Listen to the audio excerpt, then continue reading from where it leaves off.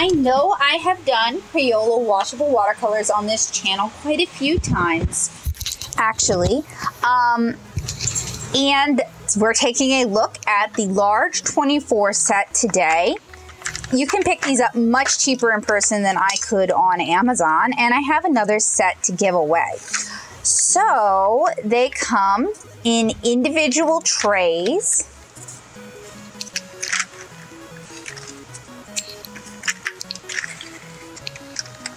And let's see if we can pop a color out. Because I know with some of these you can replace, no, it doesn't seem like you can. Actually, you can pop the whole cake out, but I was hoping it would be in little trays that you could pop out.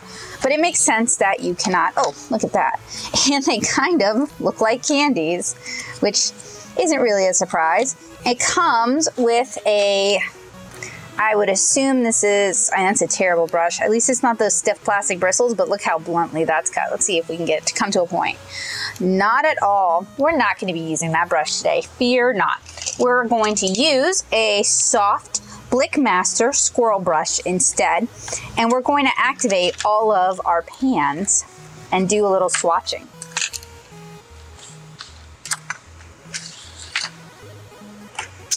So already one of the problems with this thing is it doesn't want to stay open. However, you know how I'm always talking about using scrap plastic as a mixing surface?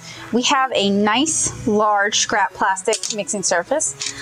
These paints did kick up some dust in transit, so I'm just going to go ahead and wipe all that paint dust off, and that way when I mix colors on this, I'll get true colors, or at least as true as these will allow. And then I'm going to go ahead and put some water on each pan, give it a chance to sort of activate these colors so that we can get an accurate reading with swatching. And I may actually switch over to a larger piece of watercolor paper. Right now I have out my Fluid Easy block, but I may need to switch over to something bigger so I can do an opacity test as well, since there are a lot of pastels in here. And the way you get pastels in watercolor is you either add more water or you add white/optical brighteners. So I'll just go ahead and grab that. Wipe this down, and I need to find something to hold it down for me. Maybe like this. And let's see. We want something that will be waterproof when dry. And sometimes I use Black Magic, and sometimes I just use a Sharpie, since we're not doing any archival testing. So I grabbed Strathmore watercolor paper. This is a cellulose-based watercolor paper. Ooh, all right.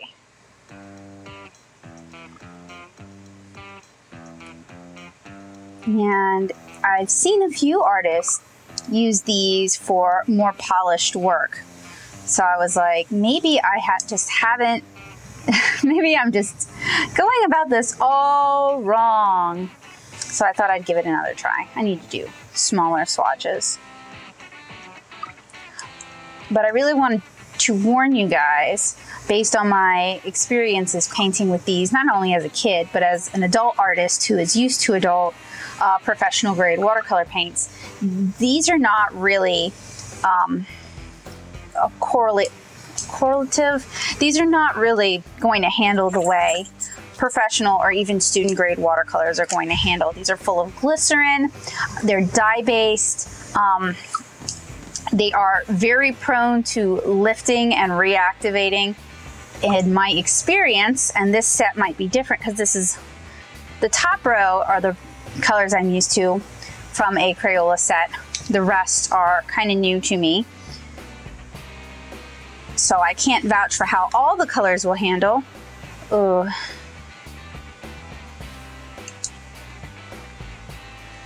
I say ugh because it picked up like half the pan with it. But these are not really a one-to-one, or even close to a one-to-one with professional or even student grade watercolors. And I'm going to show you guys in a minute just how gross and murky these have made my water, because they're full of optical brighteners. And the problem with optical brighteners, as I've mentioned in a few of my other videos, is it's like chalk, it's like talc.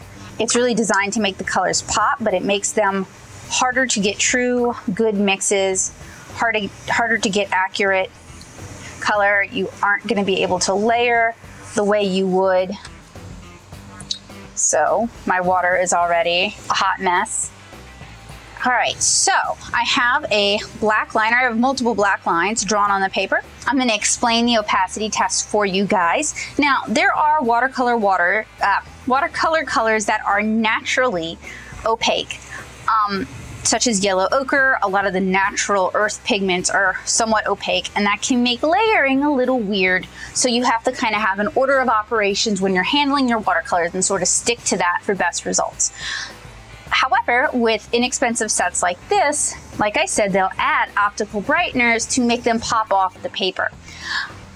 We draw these lines so we can glaze over the lines and see how opaque the colors are, and that'll allow us to judge how we're going to proceed handling these watercolors and how we're going to think about layering, glazing, whether or not we can do washes as we proceed on to the image.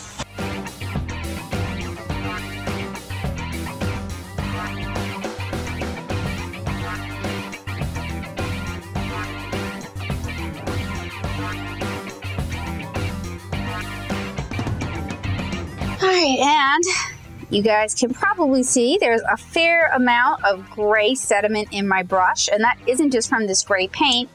And you guys can also see just how gray and nasty that water is. So before I proceed on with my field test, I'm going to let this dry and go dump out that water. So most of these colors have dried. As you guys can see, they're fairly glossy, and that is from the glycerin. Glycerin is used with these kind of watercolors because in conjunction with using dyes, it makes it very washable, easy for it to come out. Unfortunately, glycerin, and I'll show you guys, is very easy to not only reactivate, but it also lifts up from the area. Now, if you go into this knowing that and you're prepared for that, that's one thing. But if you are trying to use these as a replacement, let's say, for your other watercolors, that's definitely something to keep in mind. And I do know that most serious student watercolorists are not going to use these paints expecting them to behave like professional grade paints, and most children artists are not going to use these paints expecting them to behave like professional grade paints. So I am aware of that. I don't think you guys are fools, but I also think it's just kind of fun to test these and see what they're capable of, because sometimes you find out really exciting things. You learn a lot about how the product handles. Okay, so let's get crack-a-lackin'. I am going to try to handle these kind of like I handled those Banyo watercolors, and I'm going to try and utilize the white of the paper, leave plenty of space. And of course, these are gonna leave kind of a film over the inks.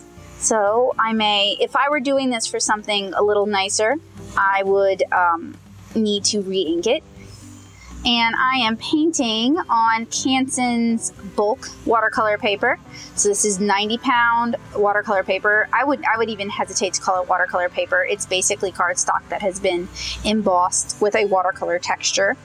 And part of the reason for that is it helps me save on operating costs, would be a good way to phrase it. It helps me save on operating costs. Let's try and blend this a little bit. But it's also similar to what a lot of people who might be using this set for more serious art might have accessible to them. So it's a little less heavy than, say, Canson XL, which is 140 pound usually. All right, now that that has dried, I'm going to try and go in and maybe get it a little bit more saturated or at least a little bit darker. So I want to grab one of our browns, and I have a couple of options. I have this and I have this over here. I'm going to try with this. We'll see. It's like painting with soap.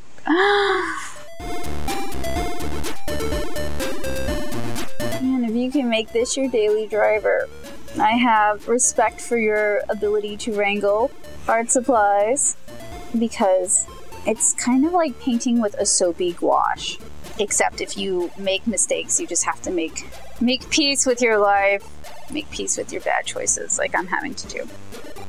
Now, something you're definitely going to want to consider, and I feel bad even mentioning this because I feel like you guys know better, but I do see a lot of people on Instagram using these, and I have to wonder, but if it's for commission art, please don't use these. They're dye-based, they're glycerin, they're gonna yellow, glycerin yellows over time, dye fades over time, and I mean quickly, like matter of weeks will fade. So for those of you who use these for, say, brush lettering, please don't sell your finished pieces made with these because they're not going to last the test of time, and whoever paid you in good faith, and they expect you to know the materials you're using. I'm gonna try something that might ruin this. We'll find out. I'm gonna treat this kind of like gouache. I've already been painting kind of heavy with it, and I feel like treating this set like gouache works a lot better than treating it like watercolor. So I've got a color that I mixed to be in between the two colors we've got on Kara's face. Honestly, that might be the best way to use these, is like gouache, and these might be a good way to sort of get used to how gouache might handle. I know at least a lot of people I knew when I was in grad school at SCAD had they would try to use gouache because it's like, oh, gouache, how cool. And then really struggle with it, and that is totally myself included. So maybe this is like a good, inexpensive way to sort of figure out if gouache would be a good tool for you. Because I am definitely for art supplies that help you figure out what works and what doesn't. Oh, that is definitely not Kara's normal skin tone though. And it's like shiny wet, but it's not like wet. The way like watercolors will be like pooled on the paper, this is just kind of shiny. So I almost feel like I could go in and paint adjacent areas without there being a huge transfer of color. Now that layer has had a chance to dry, I'm gonna grab some of this light blue, and I don't really want that much light blue, but this much light blue might work. I'm also going to try and paint some blush on her cheeks, but that might not work out too well. We'll see.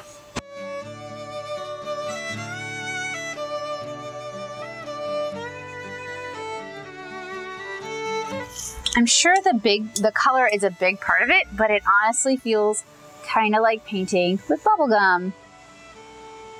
I'll try blending it a little bit. I don't want to blend too much because I'm not trying to lift up all the adjacent color. I'm just trying to get this color sort of better mixed into the area, basically. Really feels kind of gross to paint with. So for her hair, we don't have a whole lot of options. We have this brown here, and we have black that we can mix in with it. And this brown, in case you guys can't tell, is not a very dark brown. It's the same brown that's in the 8 color set.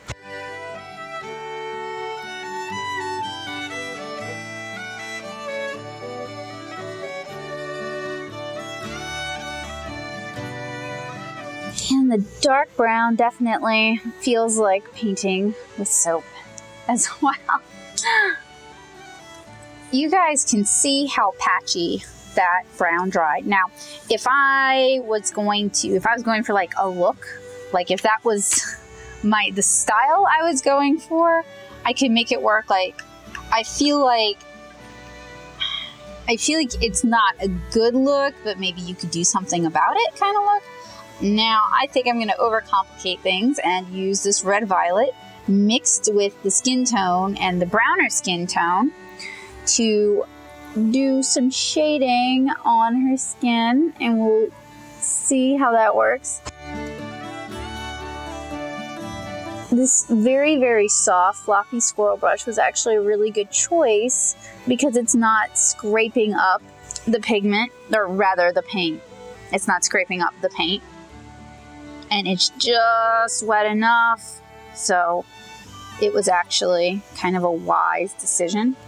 And if you were going to use these to maybe sort of practice getting used to some of the things you would need to be able to do with gouache, then I would recommend a very soft brush like a squirrel brush. That purple might have been a bad choice, but it's okay. We're here to learn today. And I'm definitely handling this differently than I normally do. It seems that I can kind of tone it down by going over it with that sort of brownish skin tone color and our peachy skin tone color. So I'll try to do that. Very similar in that regard to those Banyo watercolors I reviewed recently. Kind of my approach, in fact, for this whole thing has been like, what did I do for the Banyo set? What worked for that? And then just trying to replicate what I learned from that review here in this demonstration. Actually, I want the darker blue, I think.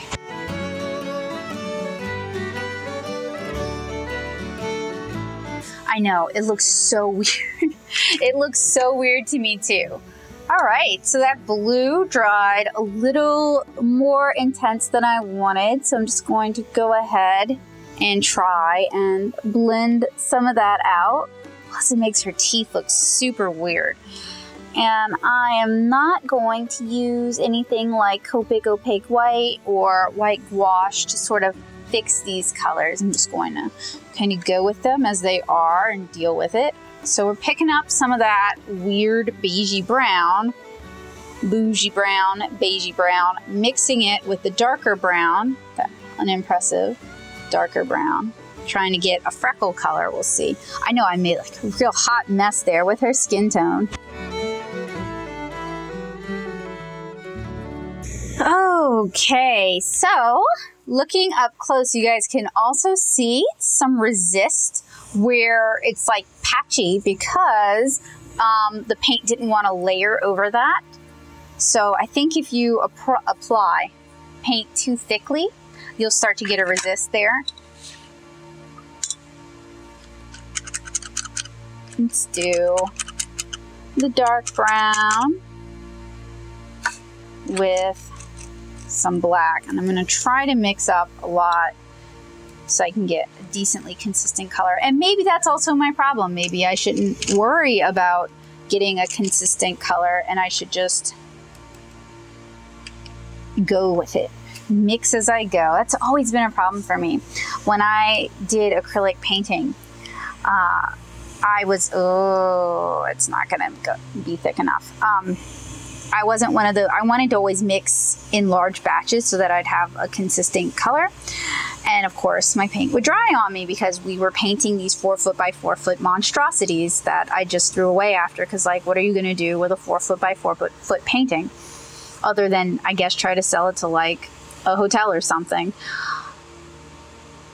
And of course, I couldn't mix enough paint. Oh my gosh, that was such a money sink. He didn't even tell us about buying acrylic paint in like buckets. And I don't know if that wasn't like a thing. It's a thing now. You can buy nice artist grade acrylic paint buy the bucket. You can do a layer of acrylic spray paint first. There's so many options, as I found out later, that our professor didn't introduce to us. So most of us were buying these tiny little tubes of paint from like Michael's, paying 10 bucks a tube, and we were buying multiples of each color per 4-foot painting. I mean, that was seriously a money sink, and I know the professor didn't see a dime of it, so I can't understand why he didn't clue us in that there is better out there. But anyway, I wasn't one of those artists who could mix up what the color I needed as I went. I had to mix it ahead of time, and that way I could be sure that I was getting the right color. Now I'm going to try mixing in some orange. Maybe I should have started with orange and brown first. This is, in my opinion, really quite terrible, but I'm glad I'm trying, even if it is a huge failboat. This is looking so weird to me, and not weird in a cute way, but weird in a bad way. As much as I've gone on about like, don't use these for professional commissions, please. I have gained a lot of respect for artists who, see how it's pulled over here? For artists who can manage to make these work for them. I bow to your prowess, and I wish you'd share your secrets, but I can understand why you wouldn't want to. Can't give everything away, right? So I'm going to try, it's gotten really goopy and soapy at the top. Going to try to spread it out. And also, maybe the browns are just really terrible. I do have the quote-unquote educational set, and then I was thinking about also buying the color mixing set. I know so much Crayola, probably too much Crayola. If that is 100% not your jam and you don't enjoy watching me struggle with these supplies, I completely understand.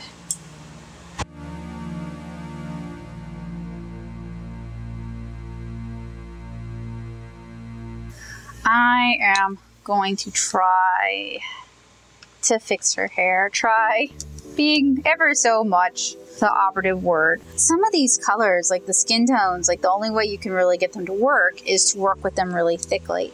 And then some of them, they really only seem to work very thin, and you better just be okay with them being very light. And then we have this disaster piece there, and her eyes are like in 2 different directions. That said, it's been fun. Always fun to try and get back to the basics. When I initially reviewed Crayola, the 8-color Crayola washable watercolors, and I can actually pull out the image I made for that. I did it as part of the Affordable Art Supply series on nattosoup.blogspot.com, and I reviewed a lot of Crayola stuff and a lot of stuff from Walmart, Target, Dollar Tree, those sort of places anybody can afford, because I get really tired of people acting like they would totally do. First of all, they slam traditional art for being too expensive, and then they're like, but I would totally be good at it if it wasn't so expensive. So I was like, okay, I'm gonna go find some supplies that anybody can afford, and I'm gonna do some reviews, and I'm gonna figure out how to use them. And Crayola makes some good products, and Crayola makes some products that I just would not recommend for anybody who's trying to make specific things. And I still can't change my recommendation for the Crayola washable watercolors. I was kind of hoping having more colors, having a larger set, I wouldn't have to do so much mixing, and I could sort of just deal with what's in the palette and be able to do more. But I gotta really give kudos to the artists who I've seen online who use these, or at least say they use these. I believe they use these, because it's like, dang, my experiences with these have been pretty terrible, and yet you managed to make something really good with it. Props to you. You are amazing. I'm gonna let her hair fix. I'm gonna let her hair dry, and then I'm gonna try and fix her skin. So I'm going to leave this in place And just scoot this slightly over. But I can already see that it's drying pretty patchy, even though I tried to fix it. And that's an interesting effect. It's something good to note, and it will be interesting to see how it fully dries later on. So it looks like it's not entirely dry. You guys can see a lot of the shiny, and part of the reason it is staying so glossy is there's just a lot of glycerin on the paper here. And we've already talked about what glycerin will do to your watercolors over time. It turns yellow, so not archival.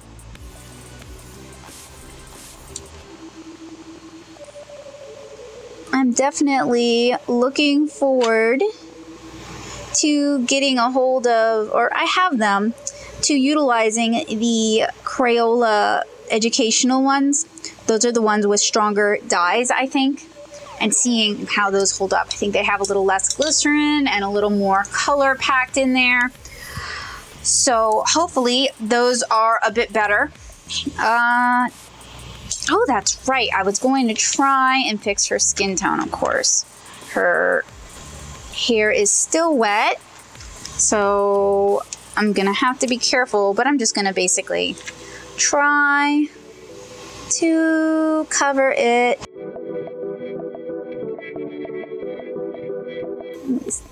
Maybe clean it up a little bit. I don't want to do too much to it because it's kind of one of those things that the more I try to fix it, the worse it's going to look, so just try to have some discretion, which has never been my strong point. All right, so this has had a chance to dry. We are in the final stretch. I am really disappointed that I couldn't bend this to my will, but I have a renewed respect for artists who can. So I'm going to mix up a lot of this green, which is turning like, I know you guys can't necessarily see this. Let me see if I can zoom in. It's like the more I activate it, the more it gets kind of orangey, like green gold.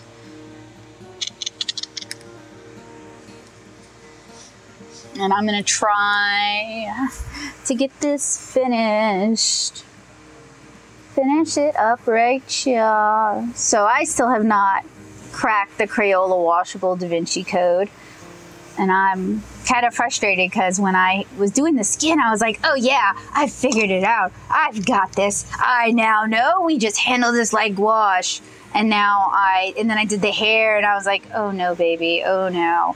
And maybe the secret is I should use the other set with it. I don't know. For those of you who regularly use Crayola washable watercolors, if there are any of you watching this, I don't know if you're watching this video because you like seeing me torture myself and make bad art, or if you're watching this video because you're like, I use those, let me see if she's got anything good to say, and then you were horribly disappointed when I did not have anything good or useful to say, nothing new to add to the conversation. Let me know in the comments, or link me better if you have a tutorial or a video, and I will plug the heck out of you over on my Twitter and definitely take a look at it and see if I can learn some new things. I'm sure I can learn some new things. We are always in a position to learn. I'm gonna put some of this grassy green down in there. Oh, it really is like painting with soap. So I have these jelly soaps that I bought from Mimi Bat, who is a local soap maker in the Nashville area, and she makes really nice bath products. But I have these kids jelly soaps that I picked up from her, and I feel like painting with these Crayola watercolors would be like painting with her soaps, except her soaps aren't meant to be paint. She's not selling those soaps so you'll paint with them. And I know also, like, I think Crayola, and I also think some other companies do like bathtub soaps and I mean bathtub crayons. And I'm like, I mean, I remember my mom buying them for my brother and I when we were kids, and these feel a lot like that. Ugh.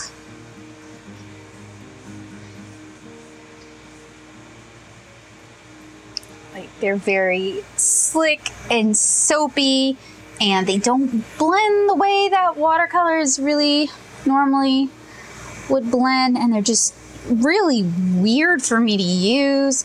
And I have a set of 24, another set of 24 that I am going to give away. And I want to torture another moderately serious watercolor illustrator. So link me to your channel, or link me to your Twitter, link me to your portfolio. And hopefully it's mostly watercolor stuff. And I will send you this unopened 24 pack of Crayola washable watercolors. And this isn't a contest. I'm just going to pick the person who I think I can torture the most. So send me your links and I'll get in contact with you. And maybe you'll be ever so lucky as to win a wonderful 24 pack of Crayola washable watercolors. The caveat is you have to make something with them. And it can be really simple. Like, I knew this was going to go poorly, so I went really simple with it. You can do something really simple. You can try something really complex. I don't care. But I want to see you do something with it. And I hopefully want to see you suffer, because I suffered, and I want to feel like I'm not the only person who can't figure these things out. So someone else needs to volunteer to be tortured. I'm going to try and do some white corrections with the white. Now, usually white is included in watercolor sets to make opaque pastels. There's plenty of opaque pastels in this set, so question mark, question mark, question mark. Anyway, that was my Crayola 24 color washable set.